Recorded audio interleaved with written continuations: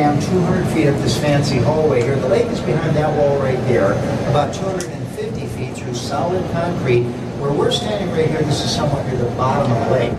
With very, very few exceptions, pretty much solid concrete surrounding us right now, 6.6 million tons of it doing that. And that was, in fact, the largest single mass of concrete poured in one place in the history of the world up until then. There's actually as much mass in this dam as there is in the largest pyramid in Egypt, but we're bigger than that pyramid by about 10%. So a huge concrete monolith that sits here in Black Canyon, holding back that largest man-made lake in the United States out there, Lake Mead.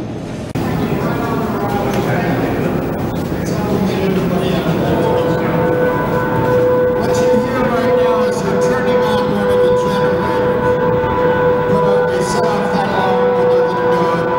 We can hear some rumbling. That's the water going through the turbine as it gets started.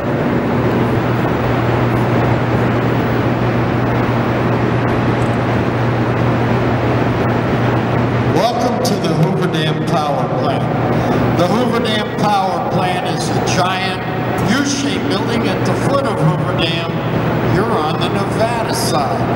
Over across the river in Arizona, there's another room just like this. This room is 650 feet long. If you look out there, there are 8 commercial generators. Over in Arizona, there are 9, totaling 17. Each one of those generators is capable of producing up to 130 megawatts of power.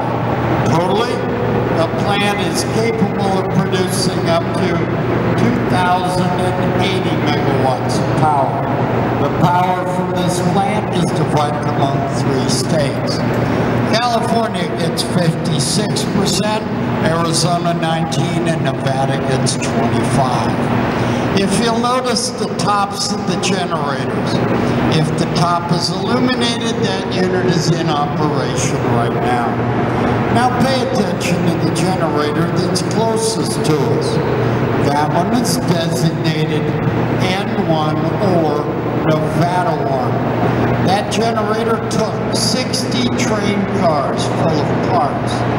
It came online during 1936 and became one of the first of its kind in the world.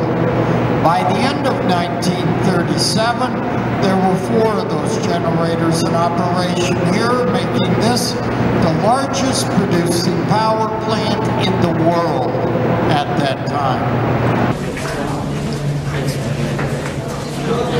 There you go.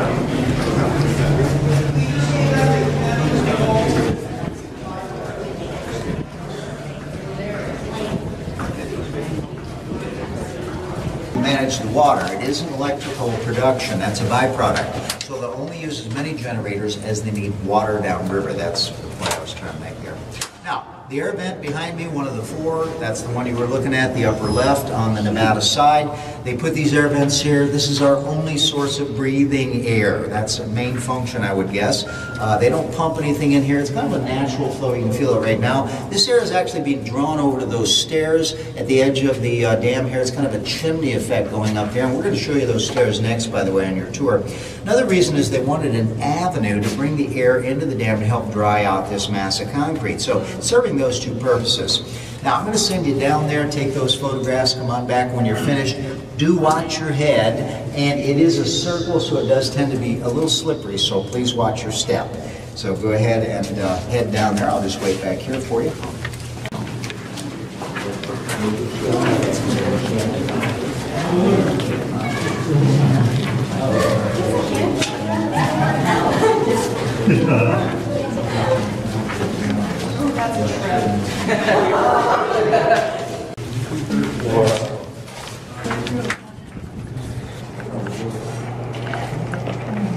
Now, we're going to head to the next stop here in just a moment, but let me kind of preface that for you. From that first tunnel down below, we came up 270 feet into the dam. The lake is behind that wall right there, about 75 feet, and you remember what I said down below? Down there, we were 250 feet from water. Here it's only 75 feet away.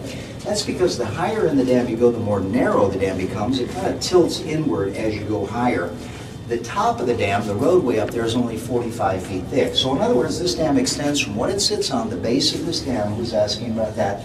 The base of this dam is 660 feet of concrete, longer than 2 football fields. And then it narrows to that very thin 45 feet thick at the top. So basically what Hoover Dam is, it's a curved concrete wedge that sits here in Black Canyon. And where we're standing right here, this is somewhere near the top of the lake out there, which would not normally be true, but we're almost at a historic low. That lake is about half full right now.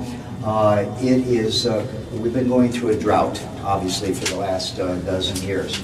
There's still a lot of water out there, even though it's half full. It's still about 4 trillion gallons of water, exerting water pressure on the dam, right?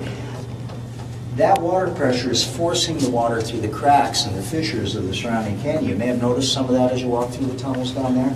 We have 8 miles of tunnels here at Hoover Dam, so that seepage adds up. Too much to waste, obviously, even in a drought. So they went with it by putting all these troughs in everywhere. They collect that water, send it out there to the river so it's not wasted. Now that's one way they collect the water. Very important second way, and it has to do with where we're going next. That's the water that comes around the edges of the dam, because the dam isn't attached to the canyon, and it's not attached for that reason somebody mentioned down below. Earthquakes. We're seismically active here. And what they did is they notched out the canyon on each side, about 75 feet into the canyon wall. They wedged the dam in those notches, so it's being held in place by the water pressure, but they didn't adhere to the canyon, because if it were attached, it might crack if we had some movement. So what I find fantastic is the fact that this dam actually moves. The dam moves when we have earthquakes. So where we're going next is to where they collect that water. It's called the Seepage Gallery. You're going to mostly hear it at the bottom. So if you take a moment to listen, it sounds like a rushing river down there. It's very audible. Now, when you get down here to the end, there's the staircase, obviously. It's so steep, and you'll see this when you look at it, that the workers actually say it's harder walking down than going up because of the narrow treads and that angle. I've never walked the stairs, and of course, you would never have to do that. I was just joking about that. And if you'll listen, can you hear the water at the bottom there, by the way? Yeah, I can. 10,000 gallons of water a minute seep through the 8 miles of tunnels, and around the edges you can hear part of it right there. And they built the dam to withstand an 8.6 earthquake on a 10-point scale. That's quite a jolt this thing can receive. Never really had one of those. 5.2 was the largest recorded earthquake here back in the 1950s. They tell me with no damage whatsoever. They're filming here constantly, and it's a kind of an interesting process.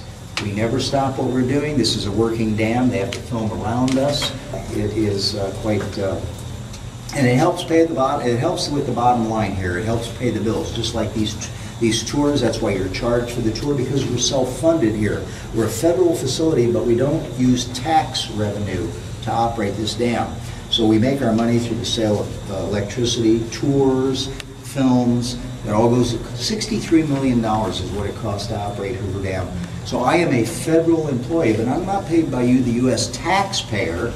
I'm paid by you, the U.S. tourist, being here. So my family thanks you for being here, by the way. I never want to take that for granted.